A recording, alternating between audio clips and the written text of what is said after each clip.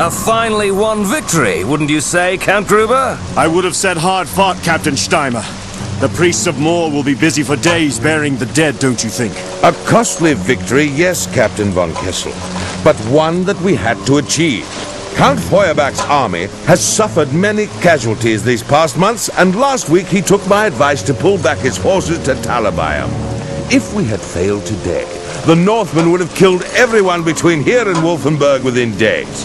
Our army stands alone. We cannot rest until the Chaos Filth are driven from Sigmar's realm. Fine words, von Kessel.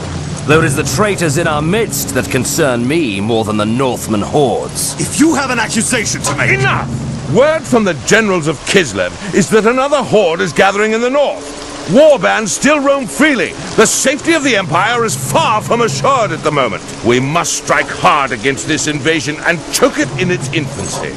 We must attack where they are gathering. I would be honored, my lord. No, I need you with my army. Von Kessel will head north and seek out their camp. As you command, my lord.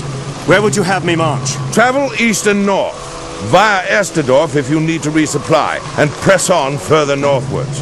There are regiments from my army and others on patrol in the region. Gather up any of them if you can. We will need as many men as possible for the battles ahead. I hope you can be trusted. Disobedience is in your blood. My loyalty is to the Empire alone.